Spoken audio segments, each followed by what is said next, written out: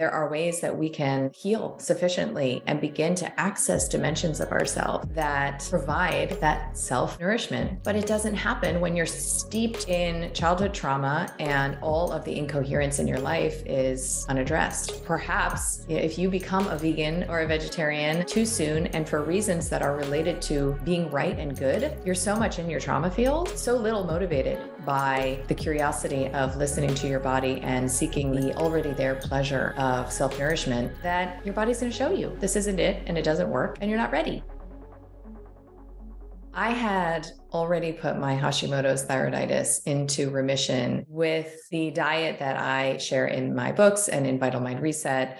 And it's an ancestral type of diet. And I already started to translate this into my private practice at the time that was focused on helping women to come off of medications and first offering their systems a signal of safety, chiefly through this anti-inflammatory diet. So I'd already had this experience and begun to have pretty remarkable success, not only in helping patients to taper off of medications, but to reclaim experiences of vitality, resolution of chronic illness, discontinuation of non-psychiatric medications, let alone psychiatric. I had already seen this. So I knew that there was something to this diet thing. And of course, the mindset shift that accompanies reclaiming your power of choice. Because if there is one choice that we make all day, every day, it's what do I put in my mouth? And so the ritual of reclaiming that begins to shift your system out of stress physiology and into regenerative physiology.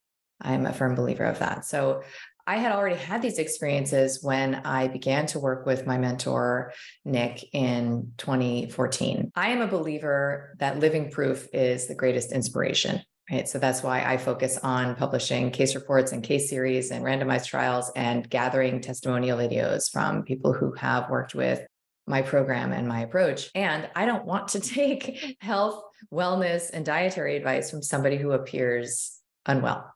So when I met him late in his 60s and he did not have a single health ailment, did not wear eyeglasses for reading, and had more energy than could be contained in one human, I was deeply inspired. And that was before I learned about his outcomes, which have, as far as I'm aware, not been matched in the scientific literature. And these are in neurodegenerative illnesses, in cancer diagnoses, including terminal cancer, across the board. So I always felt that he had the answer to everything. So he was such a positive parent figure for me. And it was very inspirational for me to orient this sort of like just crystallizing awareness around the power of nutrition, what I was seeing in my practice, what I had been experiencing in my own body and my own health trajectory now felt like it had a home, because the system that he worked with is a 12 diet model and is inspired by,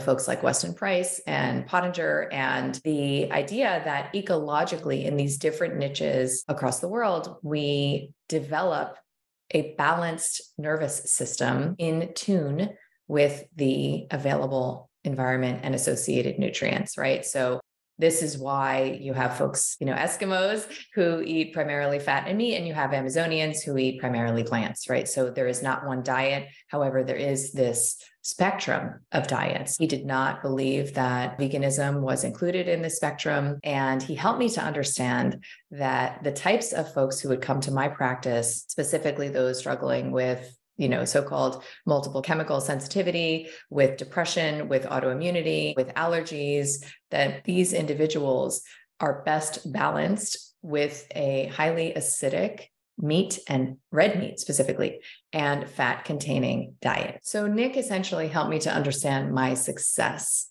and contextualized the patients that I had been working with as parasympathetic dominance. So I go into this more in Vital Mind Reset. However, briefly, parasympathetic dominants have a strong parasympathetic tone in their system, which results in things like reactive hypoglycemia.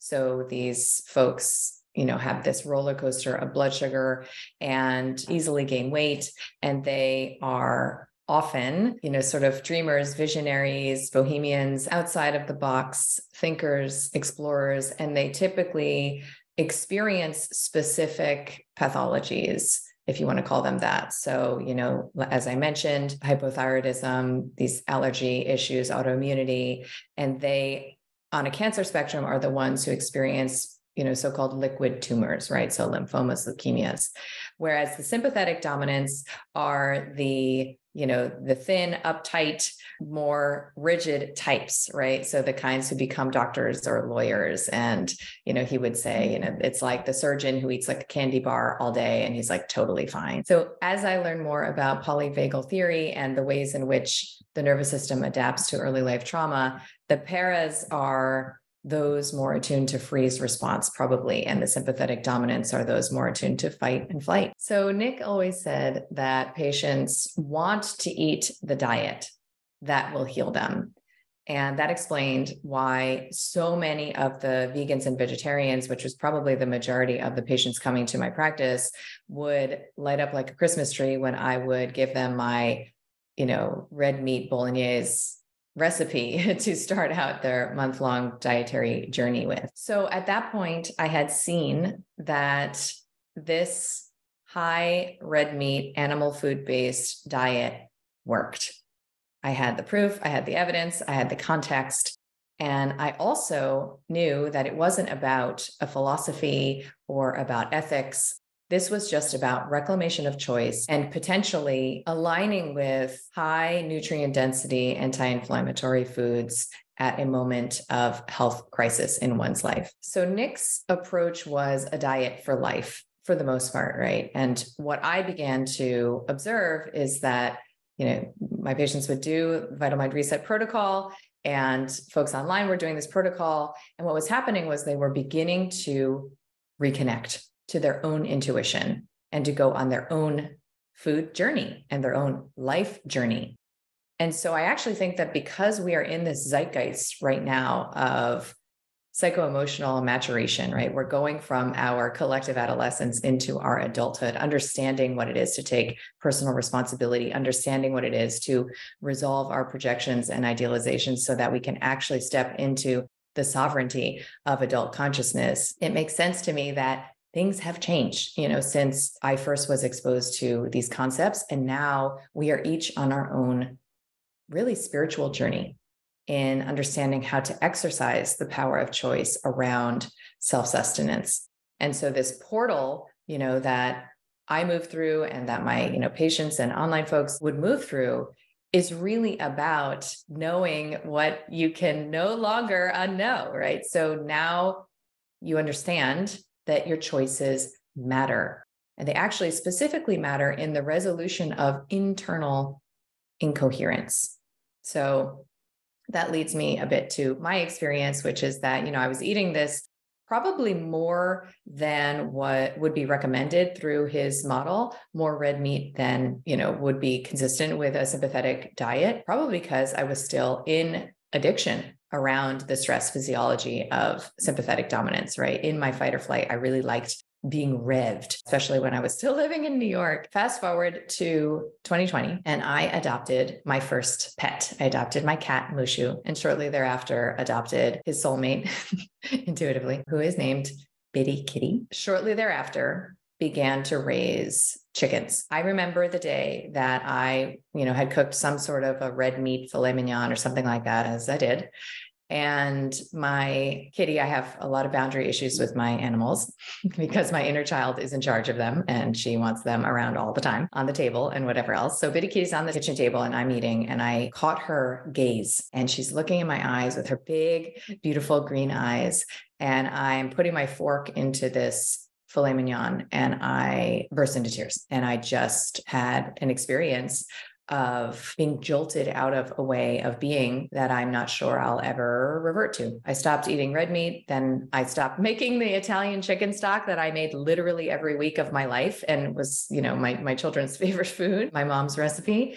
I stopped eating that because, holding that chicken after having held my beloved chickens in my yard, it just was not possible. And I remember talking to one of my girlfriends at the time who has cats as pets. And she said, you know what? I would eat my cats if I was starving, right? Like if end of days, I would eat them. And I thought, that's it. This isn't about, some sort of right or wrong spiritual path. It's about internal coherence. If she would eat her cats, then it certainly makes sense that she would continue to eat meat and there wouldn't be that internal tension, right? So it's always the war inside that becomes illuminated. And then the steps to aligning with one's self and reconciling those seemingly irreconcilable parts inside is the task at hand. It's been several years now that I have eaten a pescatarian diet, and I joke that nobody better get me a fish as a pet because I need some time to adjust and adapt. But I have given this a lot of consideration, and what I've sort of come to is that there are times in our early disconnection from, the earth, from nature, from each other, from ourselves, where the physiology, and probably specifically stress physiology, of an animal that is killed to be eaten is highly adaptive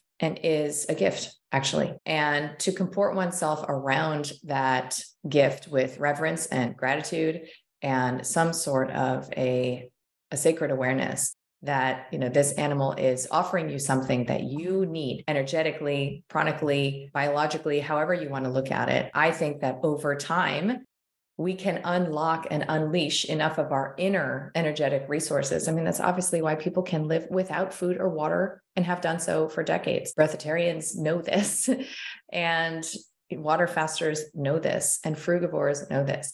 There are ways that we can heal sufficiently, integrate sufficiently, and begin to access dimensions of ourselves that provide that self-nourishment. But it doesn't happen when you're steeped in childhood trauma and all of the incoherence in your life is unaddressed, right? So perhaps if you become a vegan or a vegetarian too soon, and for reasons that are related to being right and good, you're so much in your trauma field and you're so little motivated by the curiosity of listening to your body and seeking the already there pleasure of self-nourishment that your body's going to show you, this isn't it and it doesn't work and you're not ready. And not that it's like a readiness, like a linear thing. However, for me, it has been. And I'm careful, not to imply that I am more healed, more spiritually attuned or somehow superior. And that's why I can eat this way. It's just that I listened to that inner calling and I actually felt the signature of lasting change, which is relief. When I personally shifted my diet in this way, I felt I actually continue to feel immense relief. And if I just felt like I'm doing the right thing and I need other people to do the right thing in order for me to feel justified in my rightness, odds are, I would probably struggle with symptoms. And the transition on a health level has been totally unremarkable.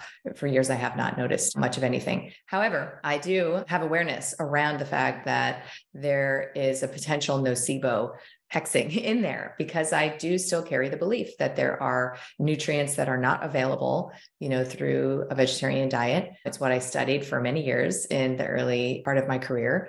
And it's possible, that I could then create that reality over years, right? Where I am becoming nutrient depleted over years, because often the patients that I would work with were vegetarian for several years before the shit hit the fan for them. And they were invited to explore, their relationship to what it was that they were putting in their body.